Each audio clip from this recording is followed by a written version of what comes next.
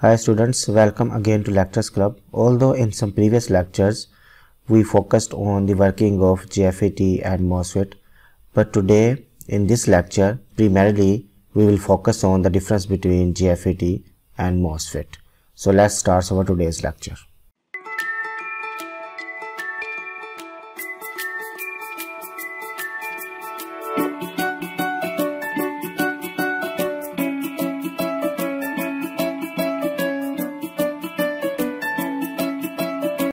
Before directly jumping to understand the difference between JFET and MOSFET, first of all let me remind you that both transistors, I mean JFET and MOSFET, both are from the family of field effect transistors.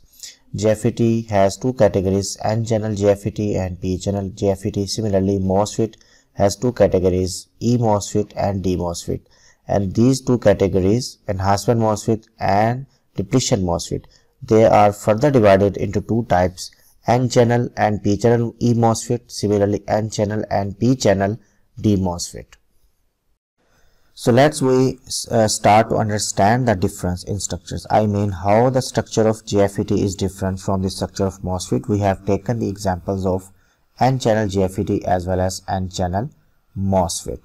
Here you can observe in case of N-channel JFET, the body is made of N-type semiconductor material. But in case of MOSFET, body is made of P-type semiconductor material, which is also known as P-type substrate. Both of these devices have three terminals. The JFET has drain, gate and source. Similarly, the MOSFET has three terminals, drain, gate and the source. This body terminal is usually connected to the source inside the body of the MOSFET. This is not very important terminal. These three terminals are important. We control the working using these three terminals. Another thing you can observe in JFET is that in case of N-channel JFET, we do doping of two P-type materials inside the body of N-type material, and we connect these two P regions with each other with a common terminal which is known as gate. This gate is common terminal to these both of P regions. And this gate terminal is not insulated or isolated from the body of JFET. It means that if we give positive terminal of the battery at the gate and negative terminal at the drain or the source, this depletion region or this potential barrier will be forward biased, and which is undesirable. We don't do this. In fact, we use this depletion region or this PN junction in the reverse bias mode to control the flow of current between the drain and the source through this channel. I mean, you can see the moving cursor. This is the channel from where the current will flow from the drain to the source. In case of MOSFET, we do doping of N-type materials. For N-channel MOSFET, we do doping of N-type materials to make two terminals, drain and the source. And the gate is not connected directly to the body. In fact, an insulating layer of silicon dioxide is used which separates the body from the gate. This is the major difference between the MOSFET and JFET. I mean between the structures of MOSFET and as well as the JFET. Gate is the major difference. Here the gate is not insulated or isolated, but here the gate is isolated from the body. It has some advantage and disadvantage. Similarly, this gate has some advantage and disadvantages. The second difference is JFET works only in depletion mode, whereas MOSFET works in enhancement mode as well as depletion mode. Let me explain you this point. First, we take the example of JFET. If we apply some 0 volt, I mean if we apply 0 volt at the gate and some potential difference between the drain and the source, still current will flow between the drain and the source because channel is already there. We are not creating any channel, and this is the maximum current flowing between the drain and the source. If we further apply some potential at the gate, this channel will not increase. In fact, this channel between these two terminals will further decrease. You can watch my full lecture on JFET working where I briefly explained this point, how we change the width of the channel by changing the potential difference between the gate and the drain. So we cannot further enhance the channel. When we apply 0 volt at the gate and some potential difference between the drain and the source, the maximum width of the channel is under this condition. So we cannot further enhance the channel. In fact, if we give some potential difference between the gate and the drain, definitely, or between the gate and the source, definitely this channel will decrease, not increase. So JFET only works in depletion mode, not in enhancement mode. So in case of MOSFET, first we take the example of d-MOSFET. Just like JFET, the channel is already built during the manufacturing process. In case of depletion mode, the channel between the drain and the source is already built during the manufacturing process. So if we apply 0 volt at the gate, still electrons will flow between the drain and the source because the channel is already there. Let's say this is an example of n-channel JFET. So n-channel MOSFET, depletion MOSFET. So when we apply some negative voltage at the gate, what will happen? These negative charges will repel the electrons between the drain and the source. So these electrons which were present between the drain and the source, they will be repelled from the gate and will enter towards the, or will enter into the body of the MOSFET. So this area will be depleted from electrons and the width of the channel will decrease. So when we apply some positive voltage at the gate of the depletion MOSFET, so what will happen? This positive charge, I mean if we apply a positive terminal at the gate, this positive terminal will attract more electrons from the body of the MOSFET.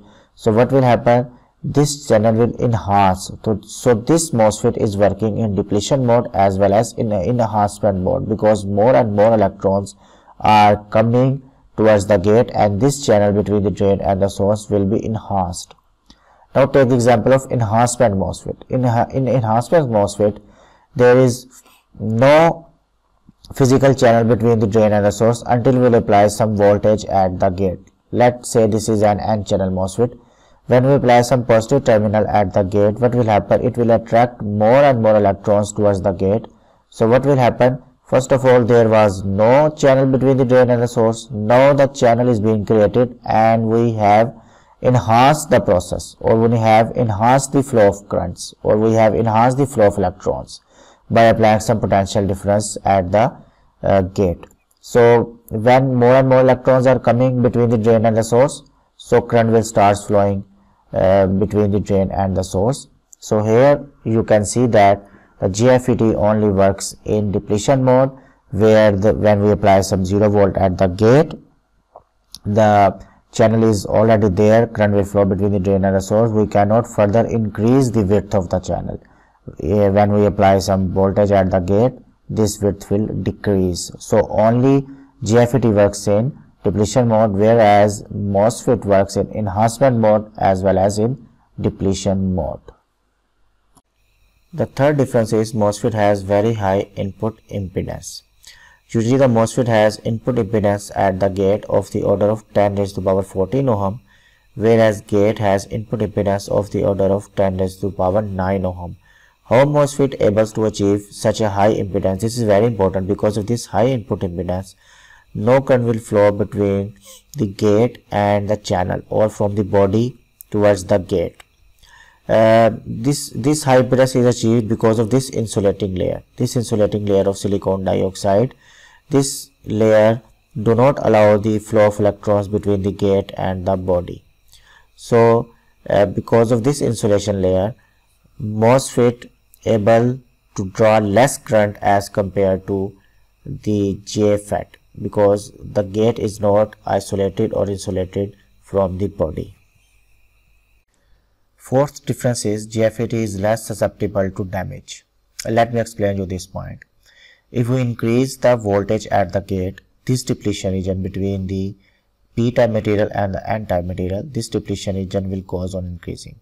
How this happens? I explained you this point during the working of JFET. If you didn't watch my lecture on JFET, I recommend you kindly watch my lecture on JFET to understand this point. Anyways, if we increase the gate to source voltage, definitely this depletion region will increase.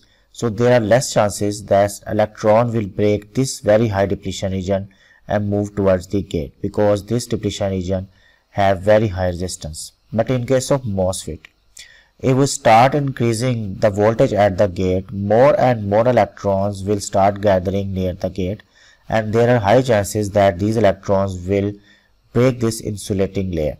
Let me explain you this point. Let's say we apply positive terminal at the gate. We apply positive charges at the gate of the MOSFET. This is a 3D view of the MOSFET. This is oxide layer, this is gate, source and the drain. So let's say we apply positive terminal at the gate of the body. What will happen? These positive charges will start repelling the positive charges near the gate and will start attracting the electrons from the body of the MOSFET. So a depletion layer will be created. These positive charges have repelled the positive charges which were present here between the drain and the source and near the gate. These positive charges will be repelled by these positive charges and more electrons are coming from the body of the MOSFET. Okay, and if we start increasing this positive charge, what will happen? The depletion region will increase. Definitely more and more positive charges are moving away from the gate and more electrons are coming towards the body of the gate, towards near the surface of the gate. So when more and more electrons are coming towards the gate, they are capturing the space of the holes or positive charges. So a channel is being created between the drain and the source. Current starts flowing between the drain and the source, but also these positive charges have also started attracting these electrons towards them. If you consider, this is a condition of parallel plate capacitor. If you consider a gate one plate, oxide layer is an insulator and depletion region is another plate. So this is the situation of a parallel plate capacitor. In a parallel plate capacitor, the charges actually attracting each other. There is electrostatic force between these two charges, positive and the negative charges. So more and more positive charges are creating and more electrons are coming near the gate. This has become a situation of a parallel plate capacitor, and these positive charges and these electrons are attracting each other. Although these electrons are moving from the drain and the source, but there is a force of attraction between the positive charges and the electrons. Here xt represents the length of the depletion region, because depletion is another form of plate. ESI is the epsilon of silicon, because this material is made of silicon.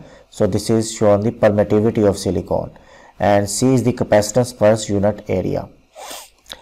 Okay, anyways, if these electrons start attracting these positive charges, or these positive charges start attracting these electrons, so there are high chances these electrons will break from the oxide layer, or these electrons will be able to break this oxide layer and start entering into the gate. So that is why there is a positive aspect that when we apply the positive terminal of the gate, a channel is being created, but as well as the disadvantage is that these positive charges start attracting these electrons towards them. So if at high voltage there is a high electrostatic force between the positive and the negative charges, and electrons can break the silicon layer and will enter into the gate. This is the one of the major disadvantages of the MOSFET as compared to the JFET. I hope you like the video. Kindly subscribe my channel. See you in the next lecture. Stay blessed. Bye bye.